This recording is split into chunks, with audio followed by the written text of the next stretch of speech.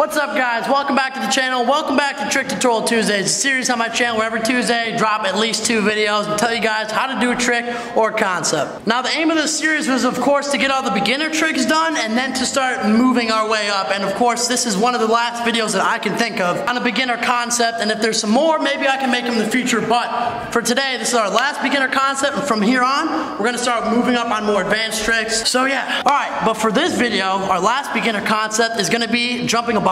So we're actually gonna go into Changa right now. Hold up. All right, and here we are. And of course, right behind me, you have a big box. Changa's big box, in fact. And so we're gonna be taking a look at how to jump this and some other boxes in the skate park. But just remember that jumping a box in general, it's gonna take some decent skill on a scooter. You wanna be somewhat comfortable riding a scooter before you start jumping boxes. Because obviously, if you're not comfortable, you're gonna be in the air, you're gonna be super uncomfortable, you might even jump off a scooter, take a crash. But for the people who are ready and they're pretty confident on a scooter and they're ready to hit some box jumps, let's get into it.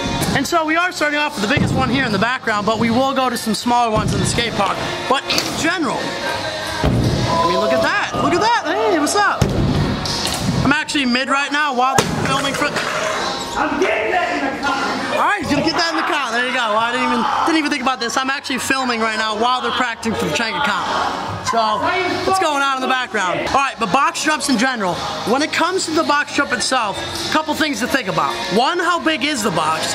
2, what is the speed run-up layout to the box? And 3 is just if you're comfortable enough to be in the air for that long for said box. Whatever box you're looking at. All right, but I'm gonna grab the camera right now. So essentially, if we're looking at Changa's layout for a box right here. Now, of course, we have a vert wall right here, so that's not really much of a problem to get our speed that we need. We can even take 1 push, and then we have the takeoff of the box itself. So the speed for this area is really good, and it's very accessible.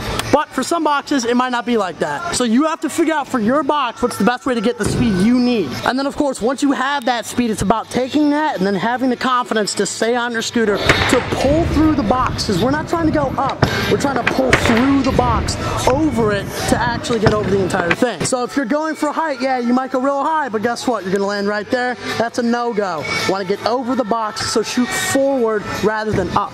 All right, and then the last thing, of course, is just the confidence. So once you have the speed, once you know to pull through the box, everything else is just to have the confidence to stay on your scooter and to go over the box. Now, of course, you're gonna go from this box to the next box to the one after that, whatever box you have near you. It all varies. Now, I'm gonna go to a couple other ones and explain those. Hold up. And another example of a box, this one's about probably half the size, maybe 3/4. But with this box, we just look at it, we see about how big it is, and of course, we wanna see how we get the speed for that. And again, we got the vert wall to the step up, and then we have a kind of a skim little path here to go through and then hit the small box. But once you figure that out, once you analyze the box, you'll figure it out. Can I jump it? Yes, you may. Michael's coming in with the speed. Boom! Boosting it right there. He's got the confidence. And here comes Grandpa.